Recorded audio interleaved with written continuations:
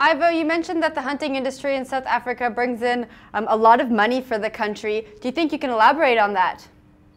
Well, that to me gets to the real issue. It's not whether what she did was legal. It was legal. It didn't appear to be a canned hunt, so I don't think she did anything wrong. But the question is, should hunting be legal?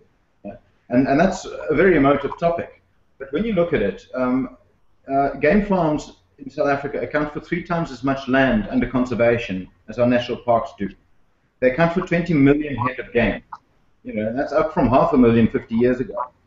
They account for 100,000 jobs. Right? They bring in, according to Environmental Affairs Minister Edna Molewa, about 6.2 billion rand in industry revenue.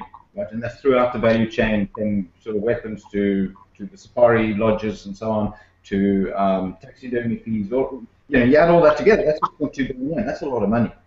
And a lot of that does get plowed back into breeding programs, into conservation, into habitat preservation. And into making local communities more comfortable with the notion of land being preserved for wildlife. Whereas previously they'd seen that wildlife as either a threat or as a source of food. And Ivo, you touched on how hunting feeds back into the communities, and I know the CEO of SANParks has said that it's necessary in South Africa for us to continue allowing this to happen. Can you tell me a little bit more about how this feeds into the communities, and if we continue hunting, will the animals become extinct? It's hard to say they will become extinct. They will certainly have a lot less value to game farm owners, right? And that immediately feeds into how much money they can invest into securing their properties against poaching, for example.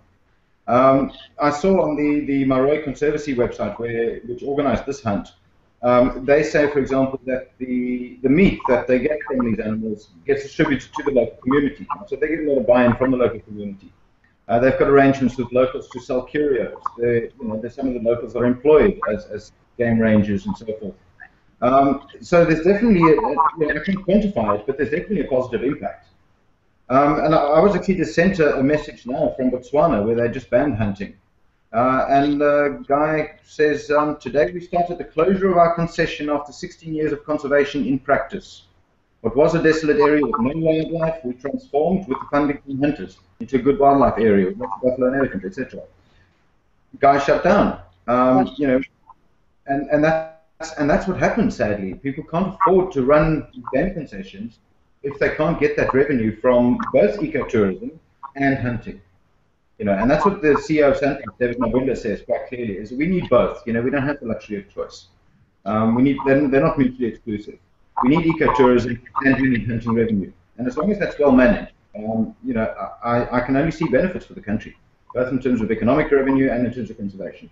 And Laura, I'm going to ask you, do you think hunting should be made illegal in South Africa? I can't say that. I don't like hunting. It's not something I would ever do. I don't really understand it.